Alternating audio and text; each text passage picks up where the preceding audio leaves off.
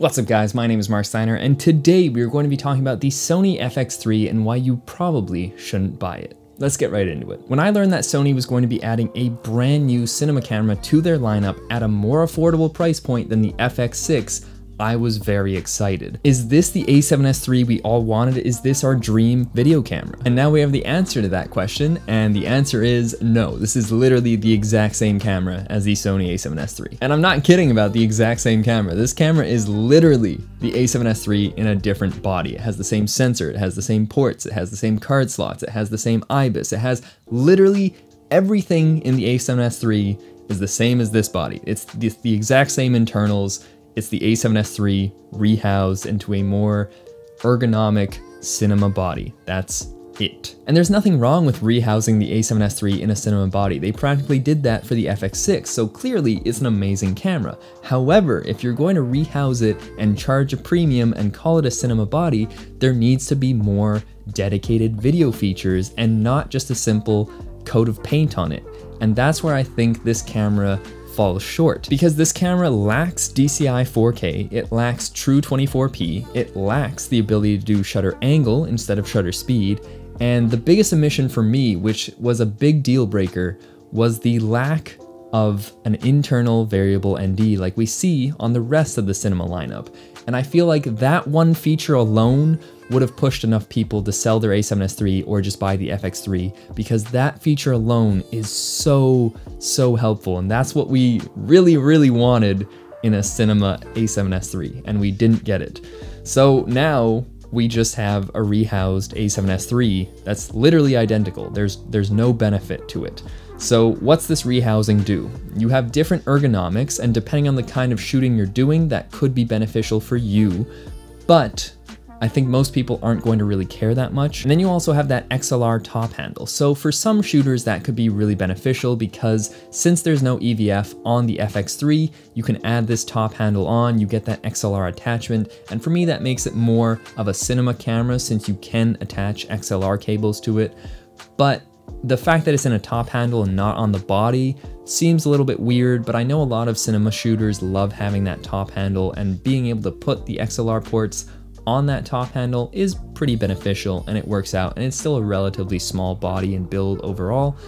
So, you know, it's all right. The other big addition to the FX3 is the fact that this has a dedicated fan. This is something we haven't seen on the rest of the mirrorless lineup from Sony, and it's really no surprise because the overheating issues aren't really there. So I haven't had any overheating issues with my S3. I know a lot of other people haven't, unless they're shooting some extreme stuff at 120 frames per second for hours.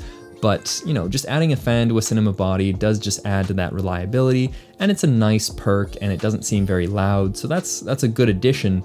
But again, I don't think it's enough to separate from the S3. So the FX3 for me reminds me a lot of the Sony A7SIII. You know, that camera came in at a higher price point than the A7 III, which was arguably a better camera, and now the FX3 is coming in at a higher price point than the exact same camera, the S3. The Sony A7S III comes in at $3,500, whereas the FX3 comes in at $3,900. So there's a $400 disparity between the two bodies that are literally identical, that you're going to be getting the same image out of, and it's just kind of hard to recommend the FX3 when the A7S III exists, because it's literally the exact same camera. Now, I know the comment section is going to be saying the FX3 has S-Cine tone, clearly it's more of a cinematic camera. Sony has already confirmed in an upcoming firmware update that the S3 is going to be getting S-Cine tone, so that renders that point moot. And also, I feel like most people, especially cinematic shooters, are going to be shooting S-Log3 because of the better dynamic range and the more flexibility offered in post. So S-Cine tone, even though it's a nice offering, I feel like many real shooters aren't going to be using it unless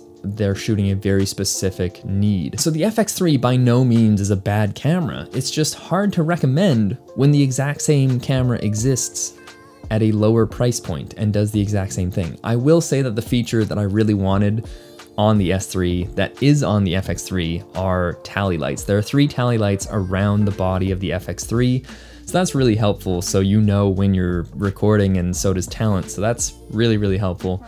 But again, that $400 disparity I don't think offers enough for people to sell their current A7S III and buy the FX3, or if they're debating between the two, upgrade to the FX3 because it's not offering that much more.